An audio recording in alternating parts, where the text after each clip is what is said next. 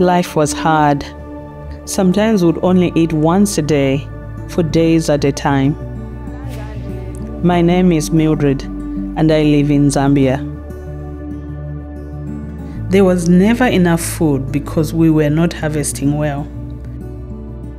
We didn't have enough clothes or blankets.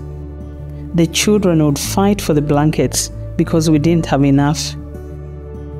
I did not have money for my children's school, not even to buy books. Sometimes my children would be sent home from school because of this. When ADRA came to our village, they gave us seeds for cowpeas, cassava and garlic and provided training on how to grow these crops.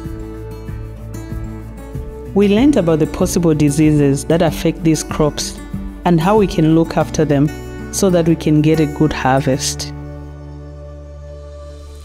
I was surprised at how many cowpeas I was producing, and the cassava crops performed very well.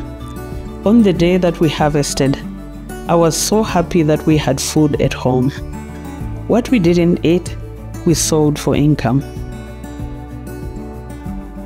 Now I'm making 6 or 7 times more than before. This has changed my life. Now we have enough to eat. We are not hungry anymore. Looking forward to the future, I'm seeing my life will be better. My children will have the chance to complete their education. They can even go to college. For me, I wish to be farming on a bigger scale than I am farming now.